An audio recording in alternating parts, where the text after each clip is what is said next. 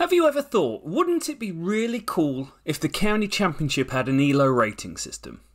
It might seem strange for someone to spend their free time creating an Elo rating system, but for some reason, I've just gone and done that. Chess.com has probably the most famous Elo rating system in the world, and we've essentially mimicked it for this project. Each team starts their County Championship journey with 1,000 points. The system uses a formula that may seem complex, but here's the gist.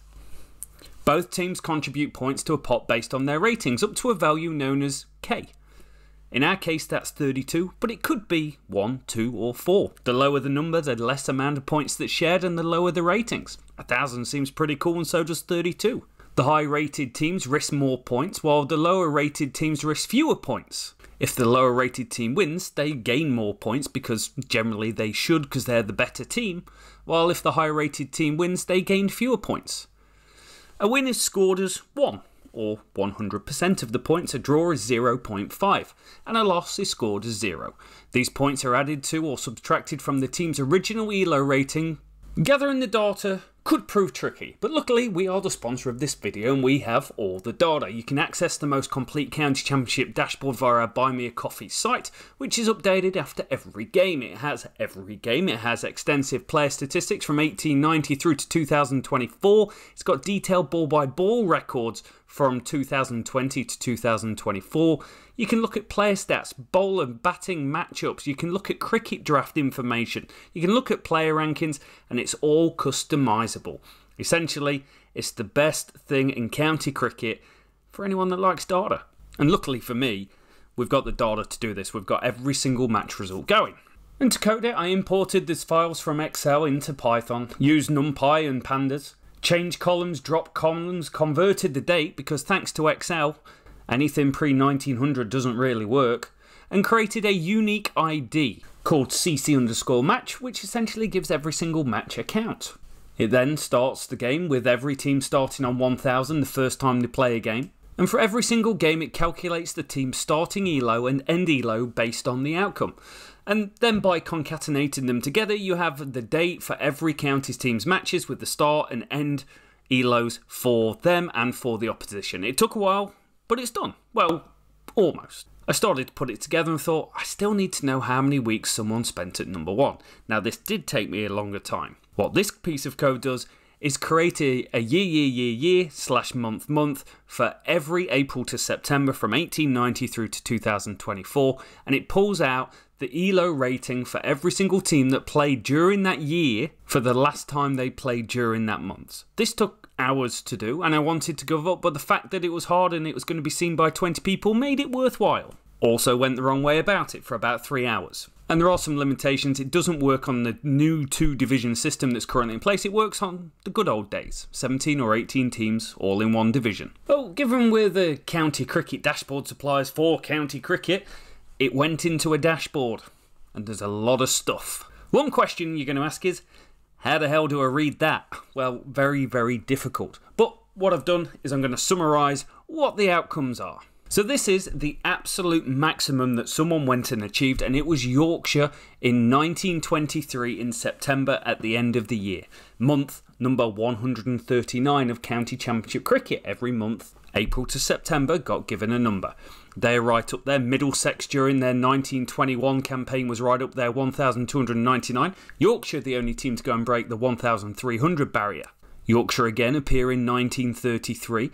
Essex in 2020 appear with 1,259 points. As do that really, really solid Yorkshire team with 1,245 in 2015. And you may ask who the worst is. Well, that's very easy to put together because it's Glamorgan. In 1923, they had an Elo rating of 696.95. They had started off at 1,000 and slowly but surely over time got worse and worse. And what makes it incredibly interesting is that Northamptonshire, who didn't win a game of cricket in 99 games, still had a better Elo rating overall than them. In fact, you could say it was a bit of a ropey start for Glamorgan into county cricket. They very quickly went down, and it wasn't until 1937 that they actually peaked back up over 1,000 Elo, with their absolute peak being 1,130 in the 1969 season. But that, after 12 months of county cricket, actual in-game months, or 3 years as you may want to look at it, was the bottom for them. And they soon bounced back. Soon, 1969 they peaked. It's a long way.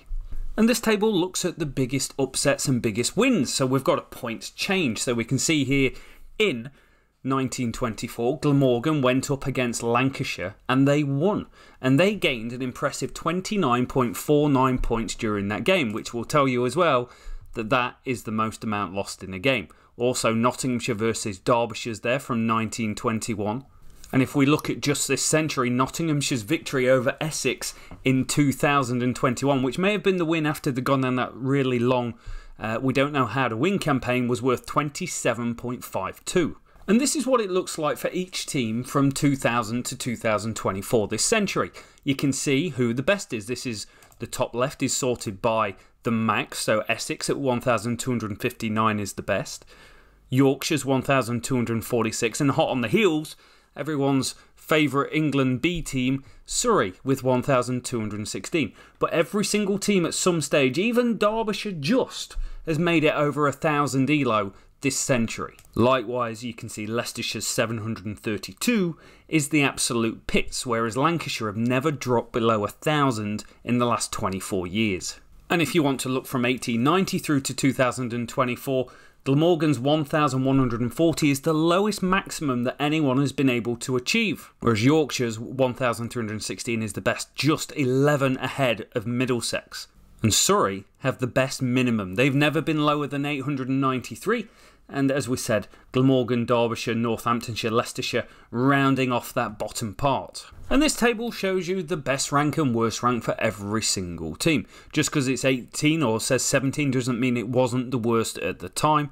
The average rank of where they were out the 18 teams, with Yorkshire's average rank in the entirety of 135 years of cricket, is 4.90, which is quite exceptional. And Yorkshire leading the way with 143 months of county championship action at number 1. Now those months, as I've said, don't include October, November, December, January, February, March. They only count for the seasons the championship is active, but also Derbyshire have never had a singular month at number 1. But what about title changes? Wouldn't it look different? Yes, you're right. And to do that, we've had to go through some more Python code. One that I didn't plan for this video, but when I was doing it, I was like, I kind of want to know the outcome of this. So what we did, we created another table. And this takes the last month of every single season and gives us the rankings for every single team during that last month of every season. And by doing so, we can see that Surrey have finished the season with 31 times being ranked the number 1 team, Yorkshire 21, and only 17 teams appear because Derbyshire have never done it. But this would mean that Somerset would have 1 title, as would Northamptonshire if it was done this way. And then importing the season tables, which is available on the County Cricket dashboard, we can see that actually Yorkshire had the most, then Surrey, then Middlesex. Derbyshire do in fact have 1 title. So then, putting them together, we can see that Yorkshire actually lost 11 titles doing it this way, whereas Surrey went and gained 9, Sussex gained 8, Essex gained 5, Lancashire lost 4, and Middlesex lost 4 as well. But what is interesting is real winner count for Northants and for Somerset both went up by 1. Do we think this is a good way to do it? Well, the fact is, all of these years had changes, from the real winner being Surrey and then the number 1 rated team being Somerset based on Elo ratings. You may say it didn't quite work. 47.20% of the year title changes were effectively changed. We've just stripped Surrey of their last 2 titles because Essex's Elo rating, because they've been good in those seasons, hasn't actually dropped down that much. And Surrey, to be fair, are coming from a really low point in 2010-11. Even to the point pre-COVID, they were not quite the team they are now. 2021, they dropped down to almost 1,000 Elo and are now on 1,198 and are the number 1 ranked team. Overlaying that with Essex, you can just see the point this year where they've made that transition to being number 1. So is it a good way to do it? No, it's not, but it does help you identify peaks and troughs through the years where teams have been great in eras, such as the 1920s Middlesex team, the 1960s Yorkshire team, and Surrey and Essex, and how far they are above everyone else as part of the game since 2021. Very clearly see them at 1-2, but Hampshire have gone and snuck the number 2 spot, with Essex having a little bit of a bad run of form. And the disparity between this system and the one that we use to create a rating out of 100 is quite different, because Yorkshire's team of the 1920s ranks in the top 15, but Surrey's team of 1892 is the highest, followed by Yorkshire's in 1939 according to us.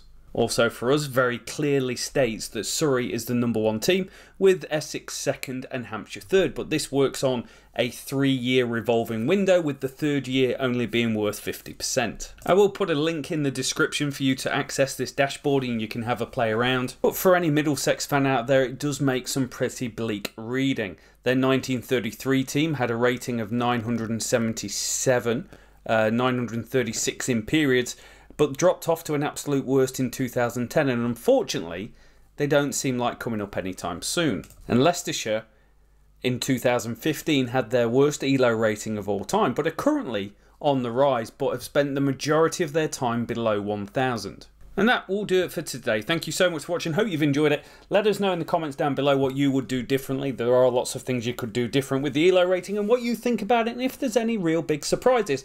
Likewise, is there anything you want to see with us next? We're quite often on Twitter doing random things with data. We'll see you soon.